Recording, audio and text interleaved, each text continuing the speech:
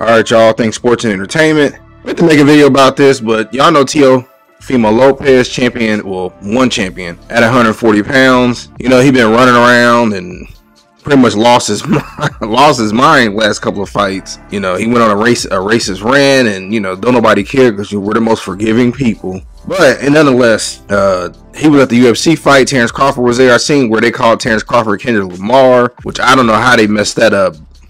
But Terence Crawford walked up on Teofimo Lopez and tapped him, or I don't know if it was on his head or his chest. But Teo, you know, he ain't really want no smoke like that. And the reason why I'm making this video is because, man, these fighters, man, they really not cut like that, man. A lot of them. See, they'll talk stuff to us, the casual fans, because they know that the majority of casual fans don't really have hand game. But somebody like Terence Crawford, who's laid back and, you know, he be doing his own thing. He just started really becoming more social. He from the Midwest, man. He from Omaha, Nebraska. He's not gonna play them games with Teo. You know what I'm saying? He walked up on him and you know, basically said, you know, hey, I'm here. You know what I'm saying?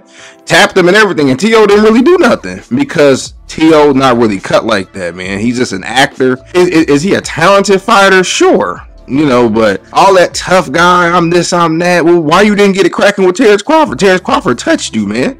He put his hands on you. He violated you. Why didn't you get it cracking then and there? But then what they'll do is, won't nothing like that happen, right? He won't get, he ain't about no real business. And then you get on X or whatever, and then you just start tweeting away. That's all you doing. You tweeting this, tweeting that. And you know, it's just funny, man, because that's how these guys are.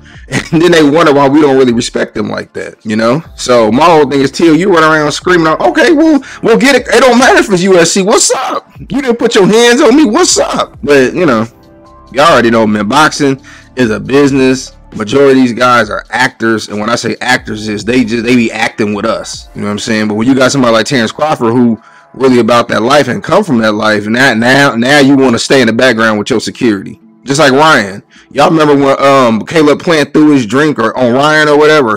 Why don't you do nothing? You talking about they not really cut like that, y'all. But I just want to get my quick thoughts about it. I think it's funny, man. Teo, man, you better man up, man. Stop trying to argue with us online, man, and have all the report, man. Get it cracking with Terence Crawford. What's up? But tell me what y'all think.